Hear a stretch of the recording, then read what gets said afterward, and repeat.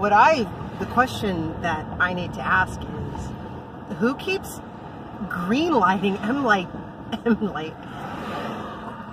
The question that I need to ask is, and I think this is on everybody else's mind, is who keeps green lighting M. Night Shyamalan? I can't even say his name. Who keeps green lighting these films is just the question to be asked. Okay, so like I said earlier, I don't know who keeps giving the thumbs up or the green light for this, and it just, you know, it's twofold. That if you're an up-and-coming filmmaker or a filmmaker aspiring to get stuff in production, then this should be inspiration, that if this piece of crap can be made, so can your film. And on the other side, is this the downfall of... Charlie is very upset about this. Is this the downfall of cinema? I mean, it has been for a while with this guy. I really feel like he's a troll. I really feel like this is some kind of, you know, cosmic joke being played on us, that he just keeps making these really bad films and marketing them as such, you know, thrillers and movies with twists. And some people are like, oh, well, The Sixth Sense was so great. I was like, what? Like, at the trailer when he's like, I see dead people. And then the next cut, he's looking at Bruce Willis. I'm like, yeah, Bruce Willis is dead. It's like those old analogy exercises for the SAT. A is to B and B is to C. It's all in the editing. Like, he literally just said he sees dead people. Then he's talking to Bruce Willis. So, you know, it's the Kuleshov effect. I feel like I'm giving a lecture to my class. But anyway, I can't even believe I'm condescending in my career to even give this a review. I think the last time I did was for Fangoria.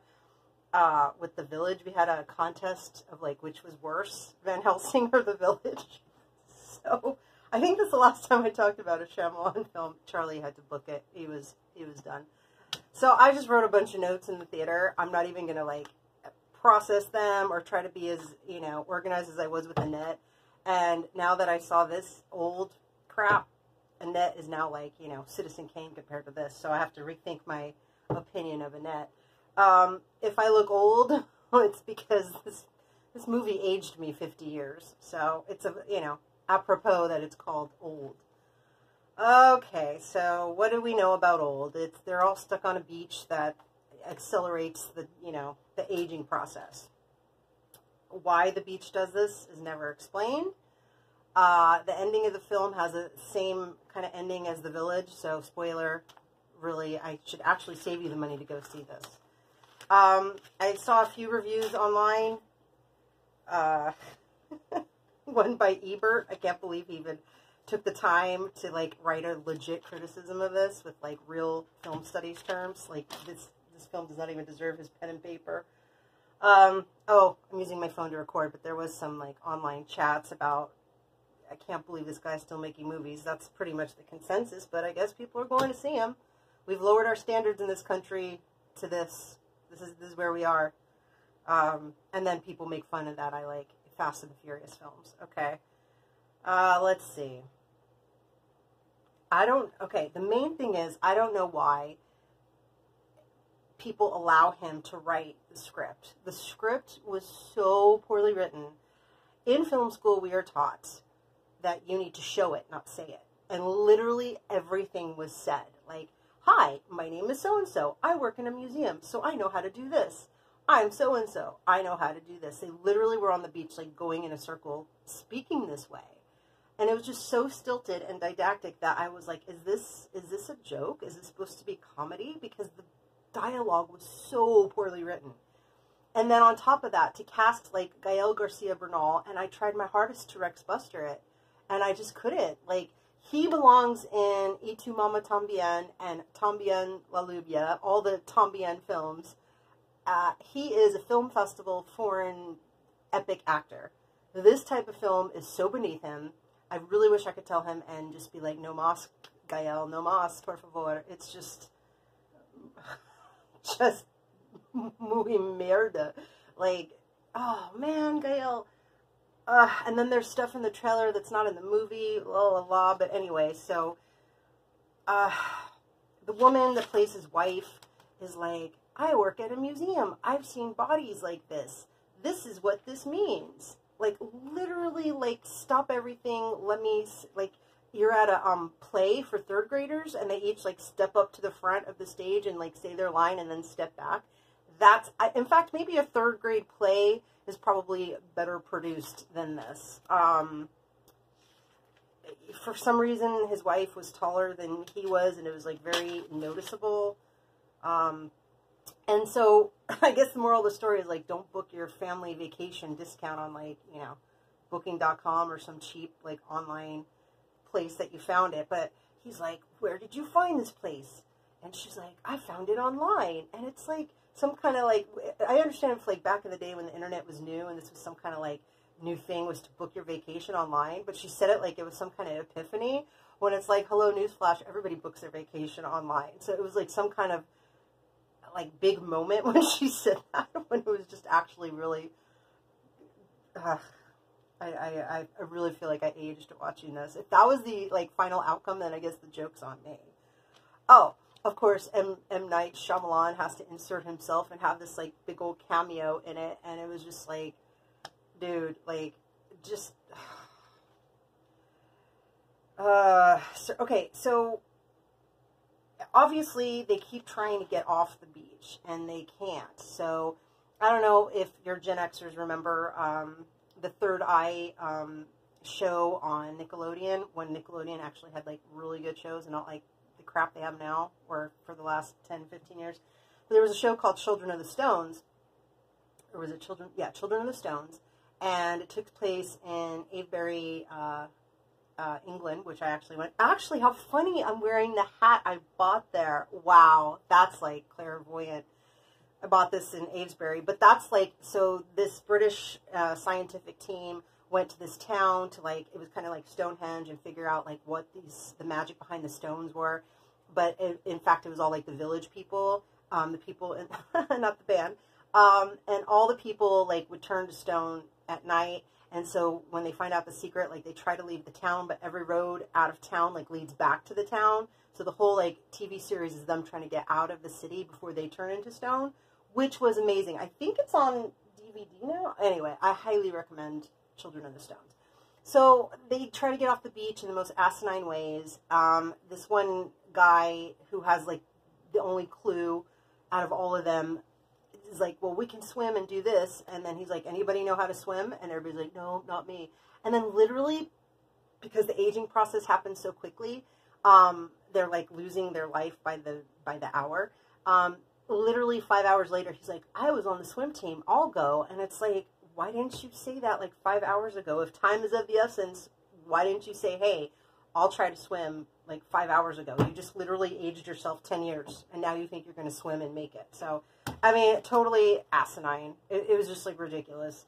And it's just, like, everything was just so, like, on the nose, you know? And it's like this woman at the beginning is like, I have a calcium deficiency. And then later she's like, oh, now my bones are aching because I don't have calcium. And it was like, we didn't see that one coming, I'll tell you that. And then the guy that plays the doctor, he keeps saying, this is literally The Village, but, like, tropical village. He's like, what's the movie with Jack Nicholson and Marlon Brando? And it was like, oh God. It is like, hold on. I just had to look it up. It's called The Missouri Breaks. So he kept saying, the doctor was like, he was going crazy, and he's like, what's the film with Marlon Brando and Jack Nicholson? And, like, nobody knew what it was. And he kept asking this question. And, oh God, my camera's going to stop. So I got to, like, press pause and start again. Oh God. So anyway, this video is probably, it's all crappy, but it's still better than the film was. Okay, so the doctor kept asking, what's the film with Jack Nicholson and Marlon Brando? What's this film with Jack Nicholson and Marlon Brando? And so I thought, you know, I know all these films, like, there has to be a clue. So I was thinking, you know, like, I know Marlon Brando is on the waterfront. Like, I was trying to go through my head, like, what film is this? Because there has to be a clue in that. and how to get off the beach, because at the end there was a way, and it's just so ridiculous how the survivors get off the beach. So I did a little research online. That's the only research I did because I just was not going to waste any more time on this film. It's called The Missouri Breaks, and I think it was a Newsweek article, so I really try and not just go to fan, based sites, but like, legitimate people that research. Turns out has nothing to do with the film. Just a total random nothing burger. Like, he just used it, and then M. Night Shyamalan was like talking about inspirations for this film, and he like named off all these films that had absolutely nothing to do with like the style or theme of this film. Like Jaws. Jaws has, there's water and a beach. Same as this movie. No, it was just, it's just so infuriating to like have people that are actually in the industry working, making money, make terrible films. Like literally, Tommy Wiseau is a better director than M. Night Shyamalan, and so is Neil Breen. I will stand by that. At least their films are entertaining. This is, when I found out that The Missouri Breaks was just so, like, just inserted in there with absolutely no meaning whatsoever, yet he kept repeating it over and over, like, what's the name of this film? Why? Everything in a film needs to have a place and a purpose, and if you just insert something just to be quirky and random, come on, that's just ridiculous. Everything in this film just had absolutely zero purpose. There was, like, you're supposed to show it, not say it. Like I said, it's like a third grade play. Let's go back to... Okay. So, finally, like, I don't want to say who, but they stab somebody with a knife that's rusty, and they're like, it's rust. Like, we didn't see the rust. Like, we can see it. And then there's a point where somebody says, oh, you have wrinkles. Like, we see it. The special effect makeup guy, like, did it. Like, we don't have to, like, hear it. Like, we'd like to see them age and, like, feel it. But they said everything. Like, oh, there's a rock. And I felt like I was, like, learning English for the first time because of just how pointless and trite and banal the fucking Gael Garcia banal. Sorry, Gael. Hey, I was rough on Adam Driver for Marriage Story. Gael, you need to do more Y Tu Mama Tambien. Like, this was just not your cup of tea. Gael Garcia Pinel. Okay, too bad he didn't decide yesterday. Oh, so finally the survivor, like, somebody from the beginning of the film, like, gave a clue, a warning to these people before they went on the beach. And, like, you age every day 50 years, so, like, the next day he decides to, like, look at the clue. And I was like, really? Everybody in the film would have survived if he literally, like, read the clue before they went. So it was just infuriating, where you're just like, oh yeah, of course he didn't look at the clue until everybody's dead.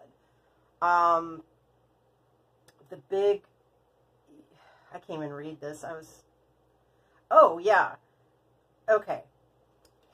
I really feel like they ran out of funding or something, because it was like the end was like the twist ending or whatever, like, and why they were sent to the beach or why they're on the beach was like, okay, M. Night Shyamalan, we're running out of money. You need to, like, wrap this up. Like a total Diana, Mr. Tops ending.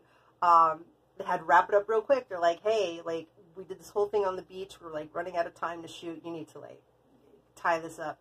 So they're like, okay, like, how are we going to make this make sense? Why are they on the beach? So they were like, and you're just like, okay, yeah, that would have been a great story. Like, or either keep them on the beach and have, like, some phantasmagoric,